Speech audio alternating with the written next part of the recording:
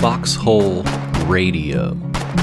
Here's a new song called When Will That Train Roll Through? At the end of the second day of the 81st War between the Colonials and the Wardens, it was nothing but blood out there in no man's land. The two crossings at Saltbrook Channel were contested with anti-infantry guns, both stationary and mobile. At the onset of this war, the Colonials pushed deep into the Linn of Mercy, but that front seems to be contained.